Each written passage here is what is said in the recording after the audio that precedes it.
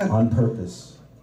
Do you know, I think we should switch in the interest of time. Yes. If we had to skip anything and do something, we have to do my Prague. Yes, definitely, yeah. Should we do that? Yeah, definitely the castle song. Okay. Yeah. So, I mentioned Led Zeppelin earlier, and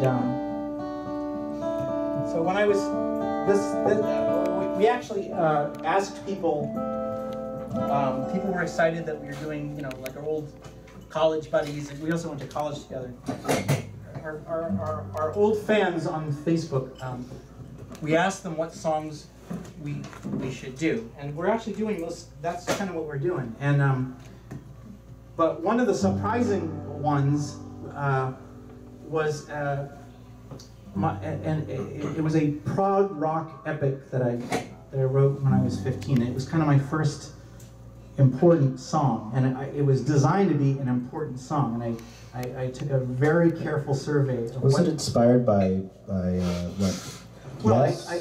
I took a careful survey of what was on which songs on the radio were important, and I decided I was gonna beat them all. It was Stairway to Heaven. We had that in there. We had Sweet Judy Blue Eyes by Crosby, Stills and Nash. Roundabout by Yes. Jethro Tull's Thick as a Brick. Joe Walsh's Life's Been Good. And any song that was like drawn out and took a whole commercial break to perform, that's what I was aiming for. So you'll hear also Hendrix's Are You Experienced is somewhere in there.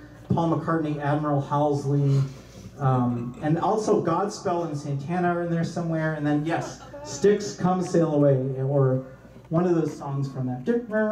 Foolish Angry Young Man. Foolish. That's in there too. All right. Yeah.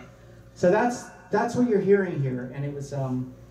I found myself thinking about this song a lot during the W. Bush years. I was like, wow, I really got at something there that wasn't even happening.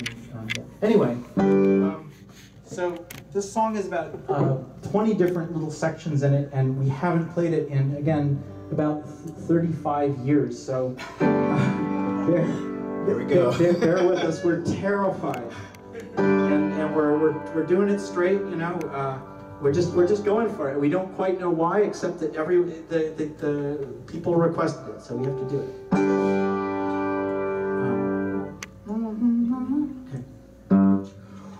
My dad was a wise king, so everyone said, but that was years ago. Now the old man is dead.